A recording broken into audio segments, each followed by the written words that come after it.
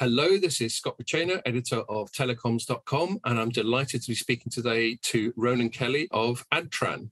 So Ronan, let's just get straight into it. I know there's been a lot of news coming out of Adtran recently, including the closing of a deal combining Adtran and Adva, and then last week you launched a new fiber access platform product.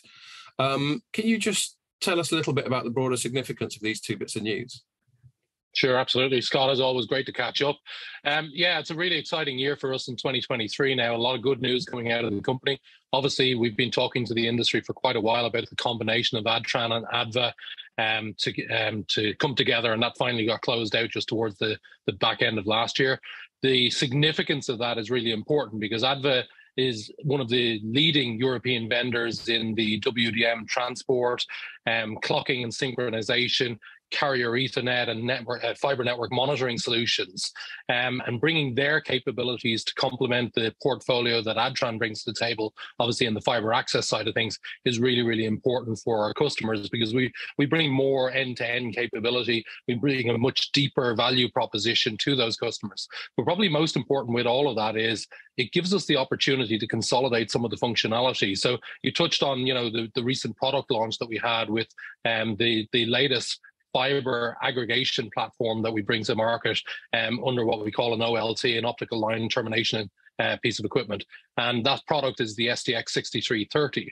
And what that allows us to do is, first of all, in a device that's no larger than a PlayStation 5, basically we can terminate the connections. These are the gigabit broadband connections of up to 9,000 subscribers in this tiny, tiny device.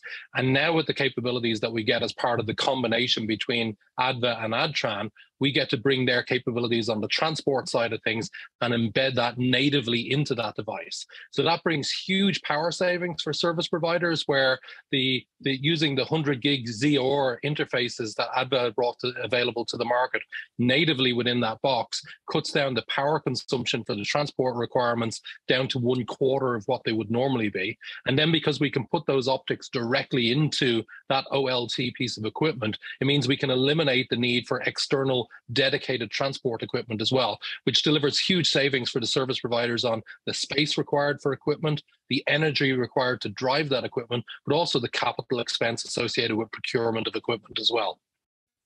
Okay, thanks a lot, Ronan. That sounds like a really impressive array of features for this new product set. But I'm just wondering if it's a bit late in the day to be introducing any new fiber access solutions, given how mature many fiber markets are. And it's a fair question, to be honest, and it's a question we look closely at as well when we were planning for this latest product to bring it to market. The reality is, if you look at the traditional systems that are out there within the marketplace for terminating fiber access, I would largely agree with you. It probably is too late in the day to be trying to introduce new variants of those. But in the world of open disaggregated OLTs, where we break apart the OLT and move away from those closed chassis systems into more discrete components, in that world, the pace of innovation is much, much faster.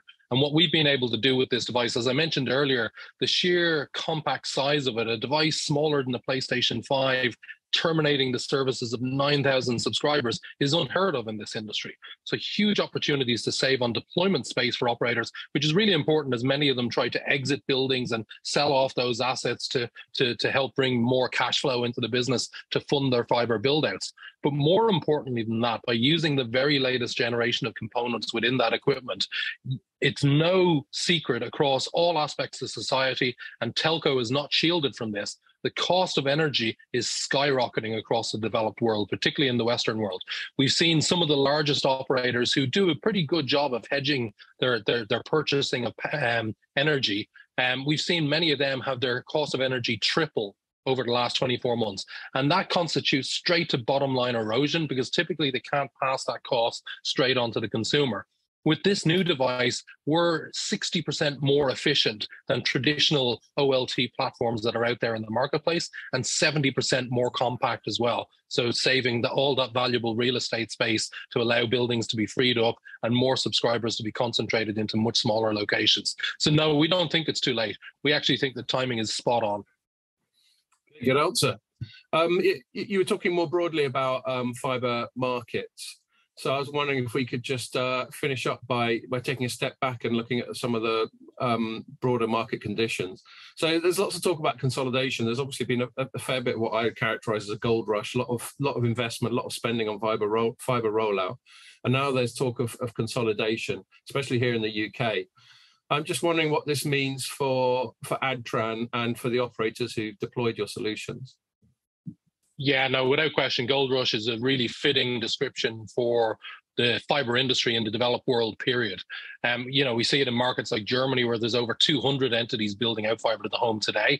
The Italian market's no different. There's like 50 or 60 that we're aware of in the Italian market. The UK has over 100 operators today actively building out fiber infrastructure.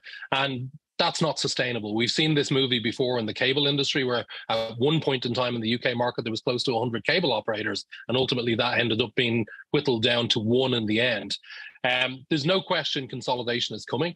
It's not going to be a surprise to the operators when in the marketplace. They're all aware of this and they're all expecting it and they're all planning for it. One of the good things for the Adtran customers, particularly in the UK, where we service, I would say, roughly around 60% of the operators that are deploying fiber in the UK today are deploying Adtran equipment to light that fiber. So naturally, there's some synergies there. When they do begin to consolidate, the likelihood of them consolidating another Adtran footprint is quite high. But more importantly, when it comes to how they manage and orchestrate their networks, the Adtran Mosaic Cloud platform is an open orchestration solution that easily allows service providers to bring in third-party equipment underneath that orchestration capability, so they can automatically deliver services right across the end-to-end network, regardless of the mix of the vendors that's involved within that. So it significantly reduces the pain involved of integrating a third-party vendor that comes from an acquisition into their existing network, and allows them to preserve the same levels of automation that they already enjoy today. Okay, I'm sure that will come as some relief for this impending consolidation that will happen. That was very interesting, Absolutely. Ronan. Thanks a lot for your time. Great to speak to you. Scott, great to catch up. Cheers.